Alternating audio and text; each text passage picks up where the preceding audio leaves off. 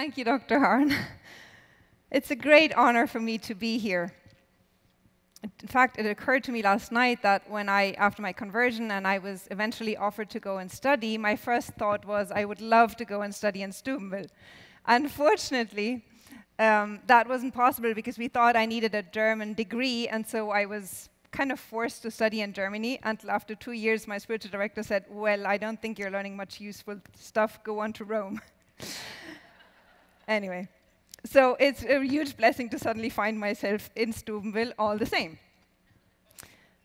In the name of the Father, and the Son, and the Holy Spirit, Amen.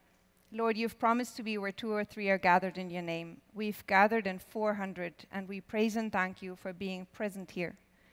Lord, we ask you now to pour out your Holy Spirit so that you yourself open up these scriptures to us, just as you did to the disciples in Emmaus.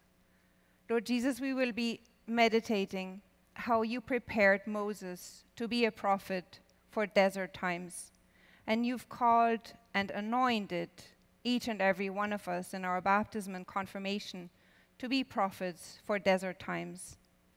And as we reflect on Moses' life, Lord, I ask you that the scriptures we will be hearing will come as an anointing balm on our souls, and that you heal us from all the lies that tell us that we're not worthy of being prophets and that we are unable, that our limitations are binding us. Lord, as we meditate on your word, I ask you to deliver us from every lie, from every stronghold of the evil one in our minds and hearts.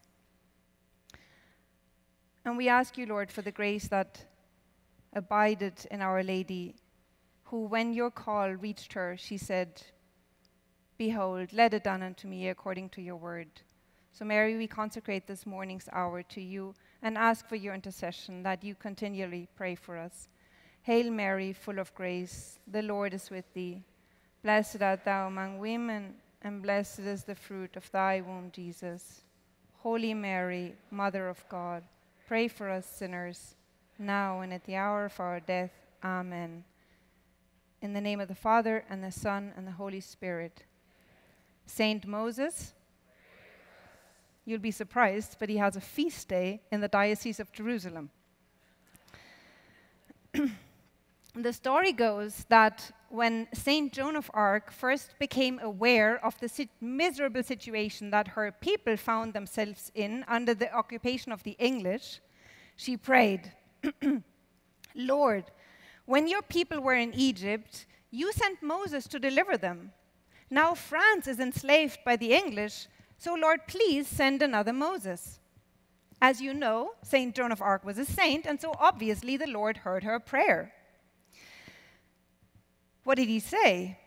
Yes, Joan, I've heard my people cry, and I have come down to deliver them. And now go. You will be my Moses. I am sending you to bring my people out of Egypt.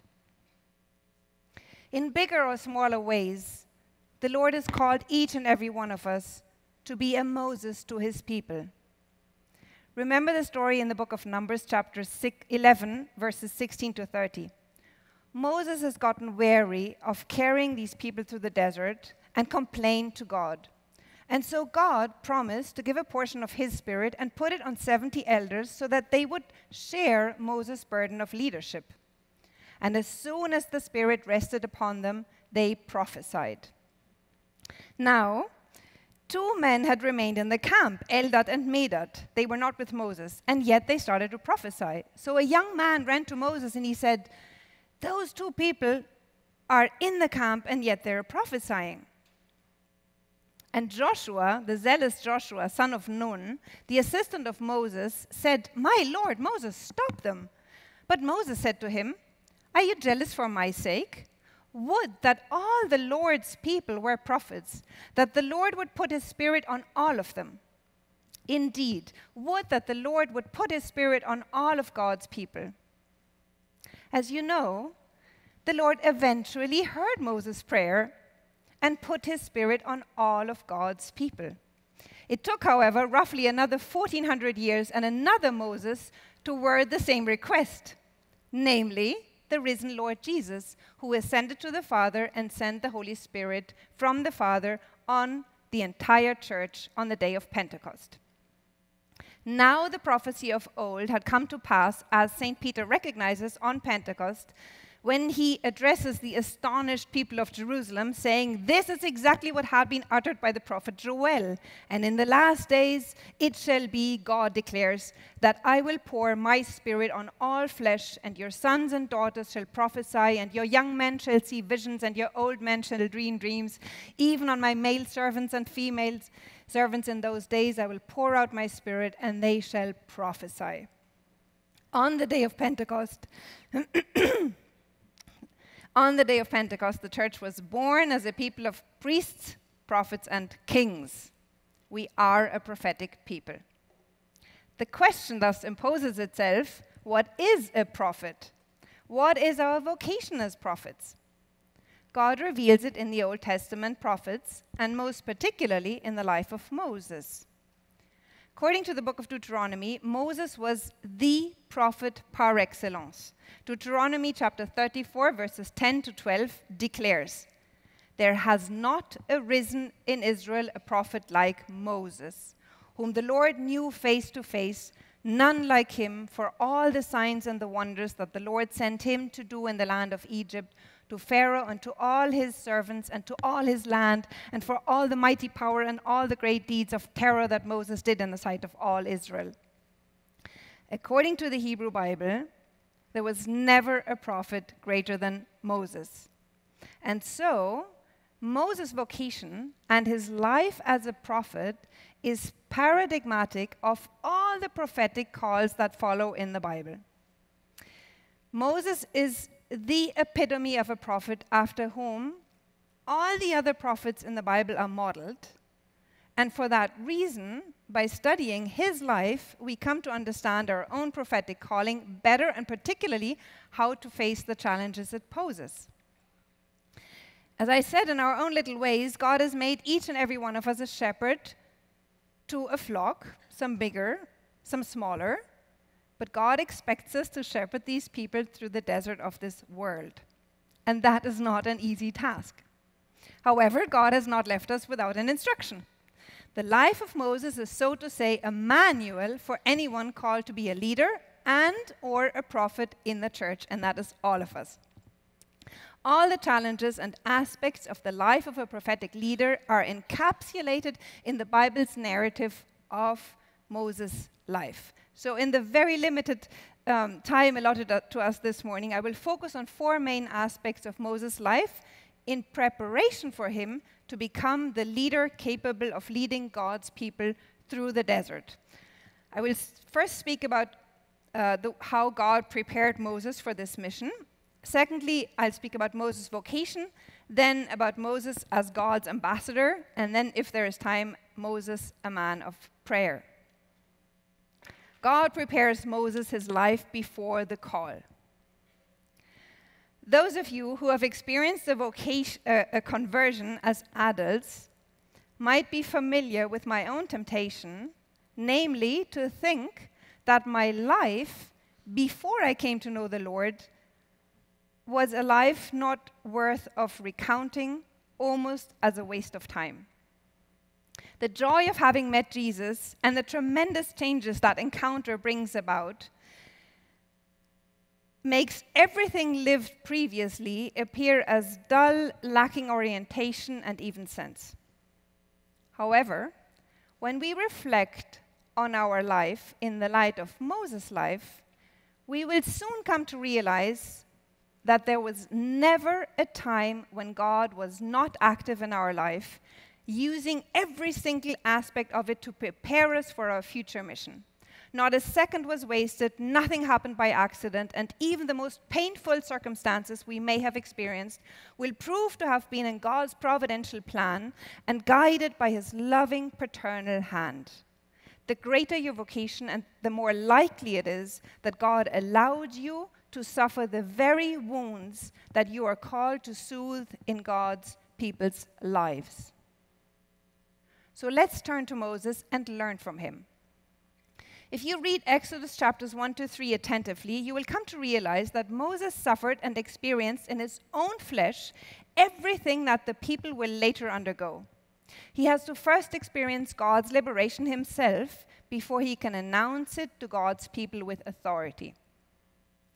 Moses is born in a time of extreme persecution and oppression. The enemy of God's people were afraid of the children of Israel and doing everything in their power to blot out the Hebrews. They ruthlessly made the people of Israel work as slaves and made their lives bitter with hard service. Moreover, for fear that the people of God would become more numerous than themselves, the Egyptians adopted a very ancient method of abortion. They demanded the midwives to kill all the male children born to the Hebrews. And as you know, the midwives feared God more than Pharaoh and let the male children live in spite of the order to kill them. Thereupon, Pharaoh commanded his people to take every son that was born to the Hebrews and cast them into the Nile. Let us reread the story even though you know it well. Now a man from the house of Levi went and took as his wife a Levite woman. The woman conceived and bore a son, and when she saw that the child was beautiful, she hid him 3 months. When she could hide him no longer, she took for him a basket made of bulrushes and daubed it with bitumen and pitch. She put the child in it and placed it among the reeds in the river bank. And his sister stood at a distance to know what would be done to him. Now the daughter of Pharaoh came down to bathe at the river. She saw the basket among the reeds and sent her servant women, and she took it. When she opened it, she saw the child, and behold, the baby was crying. She took pity on him and said, "This is one of the Hebrews' children." Then his sister said to Pharaoh's daughter, "Shall I go and call you a nurse from the Hebrew women to nurse the child for you?" And Pharaoh's daughter said to her, "Go." So the girl went and called the child's mother. And Pharaoh's daughter said to her, "Take this child away and nurse him for me, and I will give your wages." So the woman took the child and nursed him. When the child grew older, she brought him to the Pharaoh's daughter, and he became her son. She named him Moses, because she said, "I drew him out of the water." Now, the first thing to notice, obviously, is that Moses' own life was threatened and persecuted by Pharaoh, just as his own people's lives will later be persecuted by another Pharaoh, who in the night of the Exodus will drive the people into deathly waters. Yeah, that's exactly what was supposed to happen with Moses. He was supposed to be killed in water, and the next Pharaoh will try to kill the Israelites in water. Similar to his people, however, Moses is not killed by the water, but miraculously saved through it. Pharaoh's daughter calls him Moses because she said, "I drew him out of the water." Moses, who should have died, is, so to say, reborn through the water, just as Israel will be reborn as free children of God through the water of the Red Sea. Moreover, if you were reading the text in Hebrew, you would discover that the basket in which Moses is floating on the Nile is called by the same technical term, teba, as only one other floating object in the Bible which saved a father and his family, namely the Ark of Noah. The author of the book of Exodus wants us to see the connection. In the words of a very famous Jewish scholar named Umberto Cassuto, by this verbal parallel, by the Ark of Noah being called with the same technical term as the basket that saves Moses, the Torah wished to draw attention to the parallelism of the theme. In both cases, there is to be saved from drowning one who is worthy of salvation and is destined to bring deliverance to others. Here it is humanity that is to be saved, in the case of Noah, and there it is the chosen people. Here it is the macrocosm, and there it is the microcosm. Same as the righteous Noah and his offspring were saved through the very water that brought death and destruction to the rest of the world, so also Moses was saved through the very water which Pharaoh had intended to kill him, as will be the children of Israel in the Exodus, while that water will kill the Egyptians.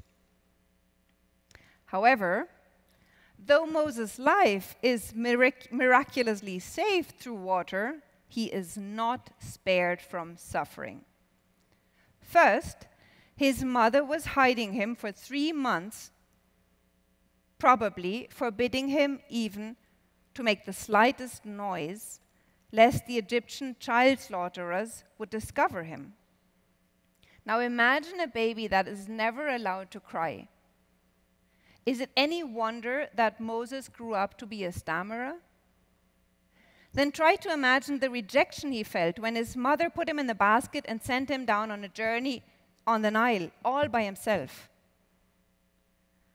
Sure, you might say he was only a baby, but from modern psychology we know that even the rejection of a child in the mother's womb leaves a deep scar on the baby's soul. So how much more in the psyche of a 3-month-old baby, which, when the lid of the basket is eventually reopened, finds a face looking back at him that is so very different from that of his mother. He is ironically found and saved by Pharaoh's daughter, who adopts him. By God's providence and the cunning intervention of Moses' sister, he is then again nursed by his own mother. Certainly, Moses must have been delighted to be once again suckling on his mother's breast. But we can also imagine that he must have felt his mother's distance, who was forced to pretend that this baby was the son of an Egyptian princess. All this must have been extremely confusing for little Moses and certainly had no small impact on the development of his sense of security and identity. In short, Moses was born into a loving Hebrew family, and yet external circumstances constrained his mother to give him away. She did not choose this herself. She was forced to do so. But of course, little Moses didn't know that. All he knew was that he was abandoned and floating in a basket on the Nile.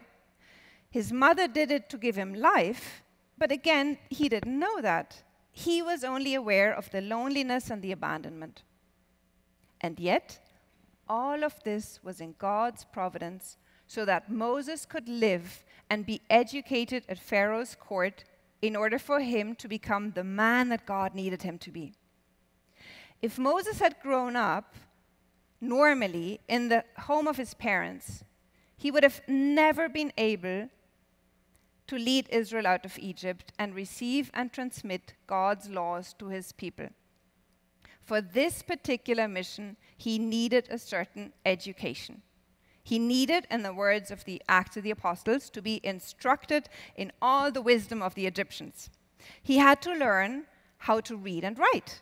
He was instructed in the mysteries of Ma'at, which is the Egyptian concept of righteousness, which is why later, even before the revelation at Sinai, he understood how to act as a judge over the legal disputes of his people. He had to learn how to speak and behave at Pharaoh's court, which is why later he always had a direct access to Pharaoh. How else could he have talked to him? A Hebrew slave would certainly not have been allowed to appear before Pharaoh, nor would he have known how to bargain with him. Moses, however, had the status and the education of a son of Pharaoh. As the Acts of the Apostles say, he was mighty in words and deeds. Yet, this tremendous preparation for his later mission came at a very great price. Moses was separated from his parents as a small child, grew up in a completely foreign and even idolatrous culture at the court of Pharaoh as the son of Pharaoh's daughter, where he almost certainly had to serve idols. And yet, God allowed this in his providence for the sake of Moses' education and mission. Now, what was all that like for Moses? He certainly knew that he was an adopted child. He must have suffered from the consciousness of being and looking like a Hebrew who had apparently been rejected by his family, growing up among Egyptians and never being one of them. Did he try to hide his origin? We don't know. But it is not hard to imagine that he tried as hard as possible to assimilate to the Egyptians. According to the Acts of the Apostles, which reflects an old Jewish tradition, he was at Pharaoh's court for 40 years. Now, back in the day, that equaled a lifetime. What was Moses' goal in life? What gave his life meaning during those 40 years? Only when he was 40, it came into his heart to visit his brothers, the children of Israel. That was the age when he must have had some kind of conversion or some inner urge which reminded him that he was not an Egyptian and that he was supposed to take care of his people. Incidentally, one of our great spiritual masters, the Dominican mystic Johannes Tauler, says that nothing serious happens in our life before the age of 40. Isn't that a consolation? So what happens next? Let's listen to the scriptures. He went out to his people and looked on their burdens, and he saw an Egyptian beating a Hebrew, one of his people. He looked this way and that way, and seeing no one, he struck down the Egyptian and hid him in the sand. When he went out the next day, behold, 2 Hebrews were struggling together. And he said to the man in the wrong, "Why do you strike your companion?" He answered, "Who made you a prince and judge over us? Do you mean to kill us as you killed the Egyptian?" Then Moses was afraid and thought, "Surely the thing is known." When Pharaoh heard of it, he sought to kill Moses. But Moses fled from Pharaoh and stayed in the land of Midian, and he sat down by a well. When Moses comes to his people and sees the Egyptian killing the Hebrew, he is overcome with righteous anger. This is an emotion that many of us experience in the face of innocent suffering and the exploitation of the oppressed. So Moses acts in the heat of the moment and comes to the aid of his brother. But on the next day, in the same fervor, he judges a brother in the wrong. Now, what's so interesting is that he is instinctively acting out his vocation to be the savior and the judge of his people. However, he does not yet realize that it also takes a commission by God to set out on one's mission, and that one must not seek to accomplish it by human means. Moses will have to learn to act only upon God's word, and that God does not redeem by fist or sword. Having thus attempted in vain to save his brothers by his own means, he flees into the desert, into the land of Midian, where he marries a woman called Zipporah, one of the daughters of the priest of Midian, and spends the next 40 years shepherding the flock of his father-in-law. Can you imagine? After living for 40 years like an Egyptian prince and having sacrificed all of his privileges for an unwelcome attempt to save his brothers, he ends up in a foreign country spending his days pasturing sheep. For 40 long years. It does not take much imagination to pick Moses as a man in complete resignation and depression. He's lost everything he ever had. He's a refugee, persecuted by Pharaoh and rejected by his own people. A sojourner in a foreign land, or as the Acts of the Apostles call his condition, an exile in the land of Midian. And yet, this too was God's providence. After all these years of luxury and super education, the Ivy League of back in the day, Moses needed to go on a long retreat to be purified from all the contamination of the world before he could become the meekest of all men, as Numbers calls him, and the docile instrument in God's hands that God needed him to be for the enormous mission that lay ahead. Now try to imagine the dullness of 40 years of shepherding sheep, day in and day out in a desert country. Certainly, Moses had enough time to rehash his former life over and over again, seeking to understand if there was any meaning to it. Moses' past was painful, and the future was bleak. Nothing but sheep and desert rocks. Surely he saw no future for himself. If you want to translate those 40 years into the language of our spiritual masters, this must have been the dark night of the soul. Moses was being prepared to encounter the Lord face to face, whom no one can see without first dying to himself. And yet, Moses learned one more skill which he had not learned in Egypt, but which was vital for the future. He had to learn to be the shepherd of another's flock. Then, one day after another lifetime span of 40 years, having completely resigned to his fate at the age of 80, Moses was ready for his real mission for which God had been preparing him all along. He was doing what he always did, keeping the flock of his father-in-law, the priest of Midian. This time, however, he did something a little different. He led his flock to the west side of the wilderness and came to Horeb, the mountain of God. And the angel of the Lord appeared to him in a flame of fire out of the midst of a bush. He looked, and behold, the bush was burning, yet it was not consumed. And Moses said, I will turn aside to see this great sight, why the bush is not burned. When the Lord saw that he turned aside to see, God called him out of the bush, Moses, Moses. And he said, Here I am. Then he said, Do not come near. Take your sandals off your feet, for the place on which you are standing is holy ground. And he said, I am the God of your father, the God of Abraham, the God of Isaac, and the God of Jacob. And Moses hid his face, for he was afraid to look at God. God appeared to Moses in the burning bush. Now, if you saw the term for bush written in Hebrew, sneh, you would immediately recognize the pun on Sinai. Even though the last consonant is written slightly differently, it is evident that the burning sneh is Moses' own personal Sinai, a theophany that prefigures God's appearance in fire to Israel on Mount Sinai later on in the story. Again, we see the perfect parallel between Moses' life and that of his people.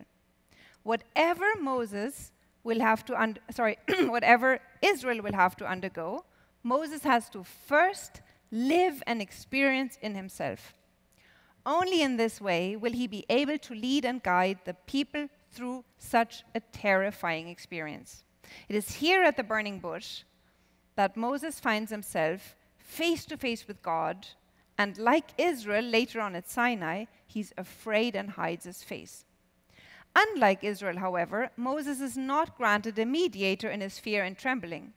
Rather, God calls him into the fire and darkness of his presence to become this very mediator that the people will ask for. Moses is chosen, but again, this election comes at a great cost.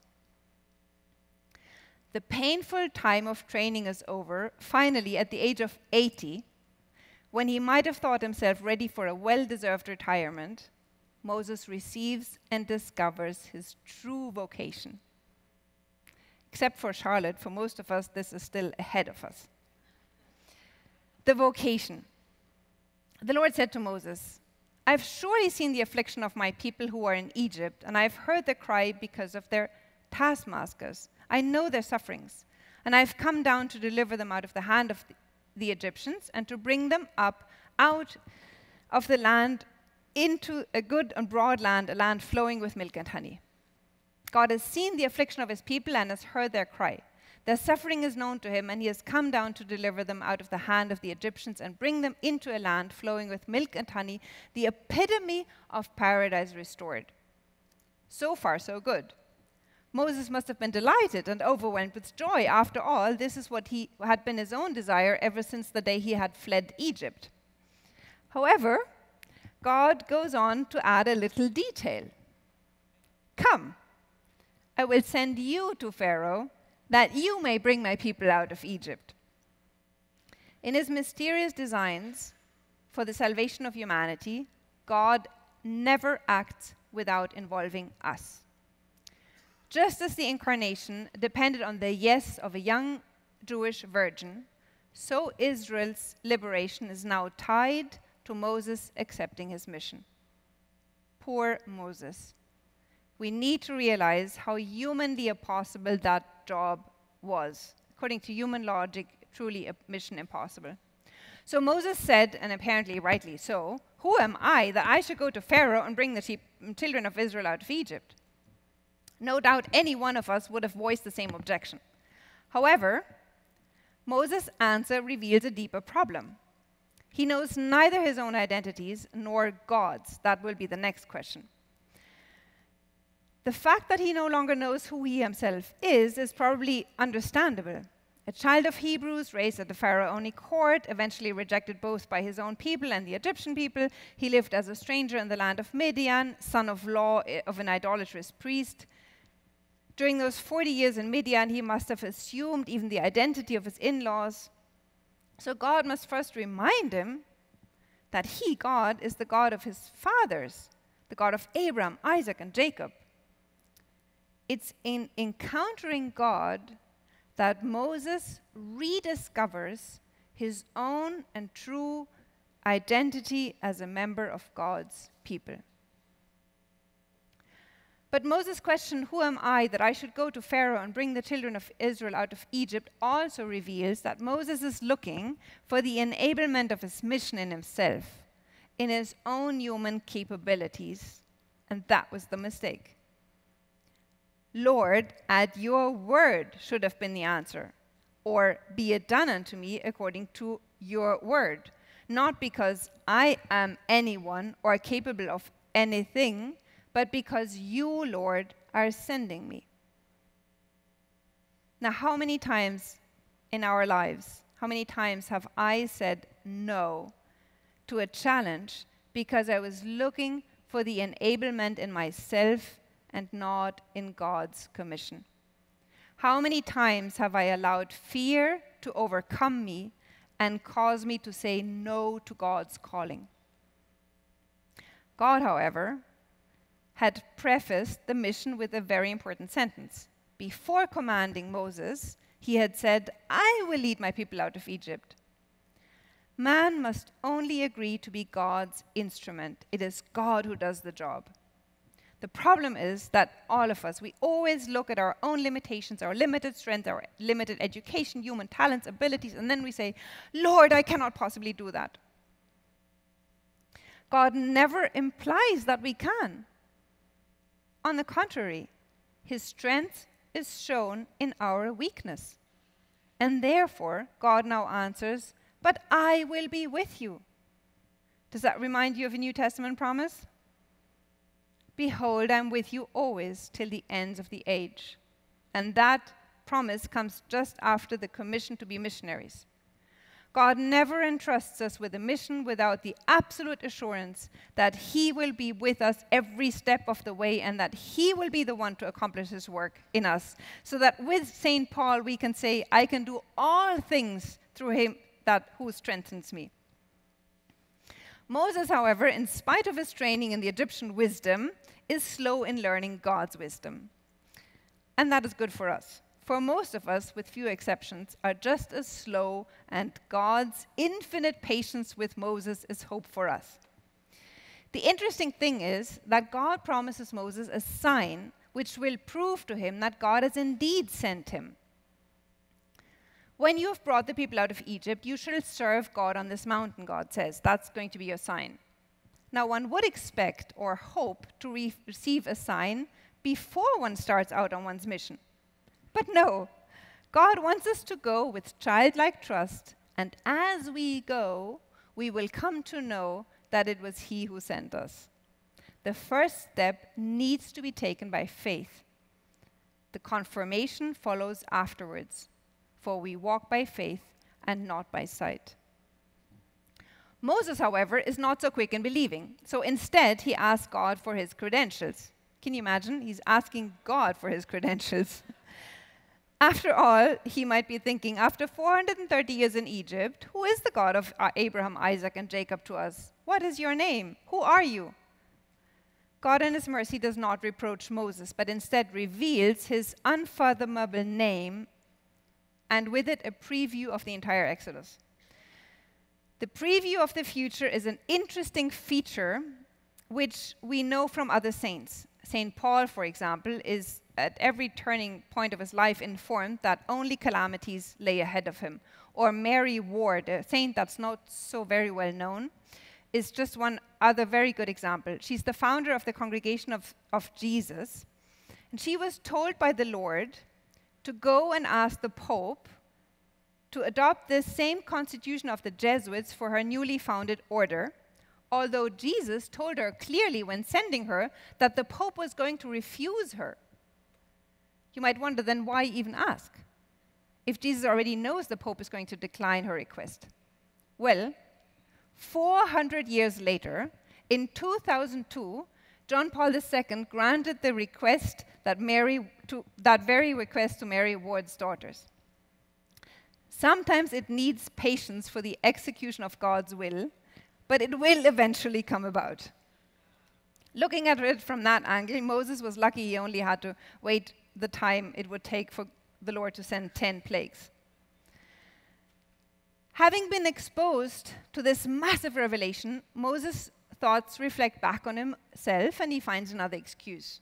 But behold, they will not believe me or listen to my voice, for they will say the Lord did not appear to you.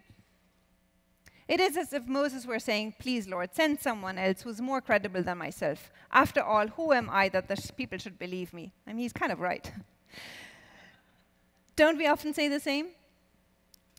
We feel this pinch to witness to the faith, but on the other hand, there's that voice that silences us and whispers, who are you to preach the gospel? Look at how you live your life. You're not credible. And after all, what do you even know about theology? Now, do you know a saint who found herself in a similar position but gave an exemplary answer? It is Saint Bernadette of Lourdes. When the veracity of her witness to Our Lady's apparitions was doubted by the bishop and all the local authorities who demanded some proof, Bernadette simply answered with true wisdom, and she said, she, the lady, has only commissioned me to deliver her message. To convince you is her business. And thus, just as God gave the miraculous spring of Lourdes as a sign to vouch for the veracity of Bernadette's message, so God assisted Moses and empowered him to work 3 signs. Now, at this point, I imagine myself running off with my magic rod to show off my miracle powers. Not so Moses. He takes his resort to one last objection, still hoping to convince God that he has chosen the wrong guy for the job and thus to enjoy his retirement. Oh Lord, he objects once more, I am not eloquent, either in the past or since you have spoken to your servant, but I am slow of speech and of tongue. Good point, one would think. For such an important mission, one would want to be eloquent in speech and not a stammerer. But God made a better point. The Lord replied, who has made man's mouth? Who makes him mute or deaf or seeing or blind? Is it not I, the Lord? Now therefore, go, and I will be with your mouth and teach you what you shall speak. I'm not sure if at this point I would have dared to bring forward another objection. Moses, however, does make another attempt at escaping his mission and finally tells God straight in the face what he had been trying to convince God of all along. Oh Lord, please send someone else. At this, the Lord's anger was kindled against Moses. Though God condescends the last point to Moses by giving him Aaron as a spokesman, Moses is not let off the hook. Some people have a calling that cannot be carried out by any other person on the planet. And the only right response is prompt obedience to God's call. Now, it might prove providential that Moses was just as stiff-necked as his people, because similar to all his own efforts to evade God's call, the people too will make every stupid attempt at remaining in Egypt, or, as we heard last night, returning back to it. For some mysterious reason, humanity prefers slavery to sin over the adventure of freedom that God has come down to offer us. Moses the ambassador. The first problem that Moses now has to face is one of disbelief. When he comes to his people and announces the good news, they did not listen to Moses because of their broken spirit and harsh slavery. This is the truly tragic effect of our fallen human condition. The consequences of slavery to sin can be so devastating that our innate disposition for faith and hope is utterly broken. Just as too much money can suffocate the soul's desire for God, so too the oppression of a tyrant, be it a human or a spiritual one, be it sin or poverty, can make man deaf and dumb for God's revelation. The centuries of slavery had successfully quenched all hope in the spirit of the Israelites that life in a better condition could even be possible. And many of us have made similar experiences in our own lives or with the people to whom we are sent to announce the good news. The burdens of life have made them hopeless. It's, however, important to note that the disbelief of the people does not relieve Moses of his mission.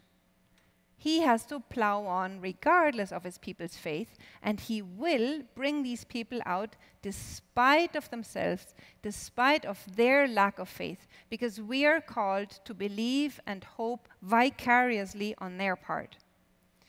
Now, while they're still in Egypt, Moses' main mission, however, is towards Pharaoh. It's Pharaoh's resistance to let the people go which Moses has to fight and overcome, not his own people's disbelief.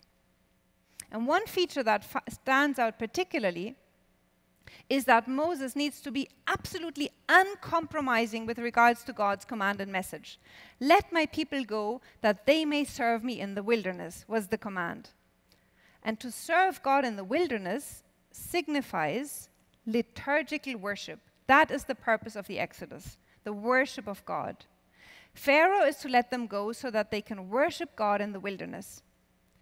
Such intent seems idle in Pharaoh's eyes, and so it does in the eyes of many modern politicians. After an initial attempt to flat out deny the Lord's command, increasing plagues now force Pharaoh into negotiations. First, he offers that they may serve God within the boundaries of the land, but God has commanded to go out into the desert. Next, Pharaoh offers to let them go into the wilderness, only they must not go very far. Then,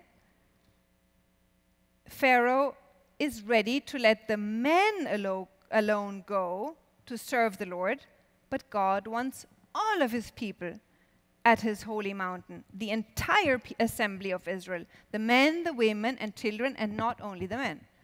Finally, Pharaoh is ready to let even the children go, if only their flock and herds stay behind in Egypt. A tempting compromise, but Moses has to insist, you must let us have a sacrifice and burnt offerings that we may sacrifice to the Lord our God. Our livestock also must go with us, not a hoof shall be left behind, for we must take them to serve the Lord our God, and we do not know with what we must serve the Lord until we arrive there. In the face of Pharaoh's every diplomatic effort to achieve a compromise between his own interests and that of God, Moses has to make his face as hard as flintstone and not seize an inch of God's command. He has to insist that Pharaoh obey the Lord and trust that God will have his ways, even when, humanly speaking, this goal seems to be impossible to reach. But thanks to Moses' blind obedience now, finally, in delivering God's unalterable orders, he doesn't add anything, he doesn't subtract anything. The Lord himself now forced Pharaoh to let his people go. Now, while until fairly recently, I'll have to jump this. Moses, the man of prayer. Another feature that stands out in Moses' battle with Pharaoh is something that characterizes the life of every true prophet. As a prophet, Moses intercedes for Pharaoh, his enemy. Intercession is one of the main duties of a prophet. People generally think of prophets as people who foretell the future. That is not incorrect, but it does not grasp the essence of the prophetic ministry. A prophet is first and foremost one who represents God to the people and makes God known to the people and conveys God's law by revealing his word and interpreting his law. Because the prophet enjoys a particular intimacy with God, the Lord communicates his decrees for humanity to him, which he in turn is called to communicate to the people of God not in order to scare or condemn, but in order to call for conversion so that the divine chastisement can be avoided.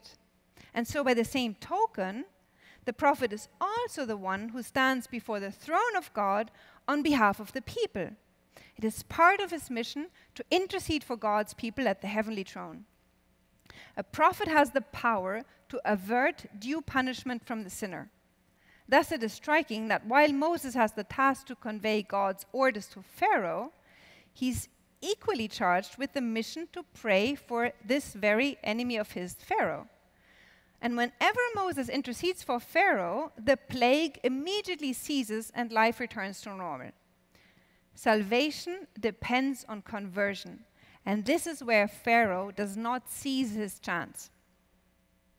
This is, of course, a powerful lesson for us, the prophetic people of God, because in a world that is drowning in sin, we're not called to judge or condemn our fellow men, but rather to intercede and plead with God for their life. God wishes that all men be saved, Israelites as well as Egyptians. If the prophet is called to pray for his enemies, the same task is owed all the more so for his own people. Indeed, Moses' life makes evident that intercession for God's people is a central part of his mission. His entire life in the desert was one of sustained prayer to save Israel, both from its external enemies, but also from the righteous anger of God because of their continuous sin. This is made plain in the famous battle against Amalek, the arch enemy of Israel. We heard about that last night. Whenever Moses held up his hand, Israel prevailed. Whenever he lowered his hand, Amalek prevailed. Like Christ's arms on the cross, the prophet's hands have to be constantly raised in prayer to secure the final victory over Satan, the arch enemy of God's people. The enemy, however, as I said, lurks also from within. Again and again, the people's sin and disbelief puts their life in danger of divine chastisement.